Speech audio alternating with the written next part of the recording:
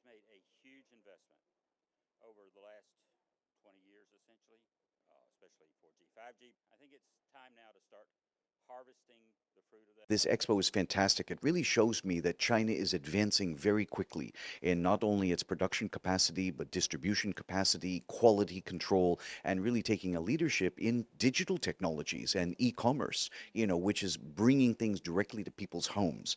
So I think that if China can help Central Asia, the Belt and Road Initiative to raise up the populations, to supply more value-added products in the supply chain, that'll be good for China and be good for all of its partners.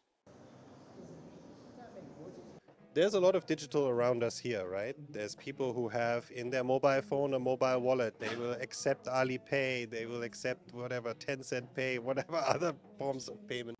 So digital is everywhere.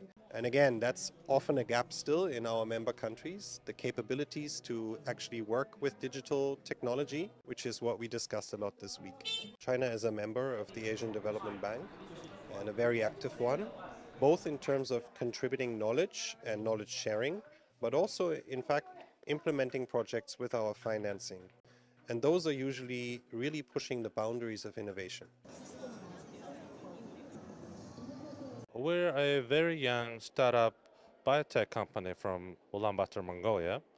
And this is actually my first time here in Hangzhou. I really love the city. Really impressed with the fast growth of digital e-commerce.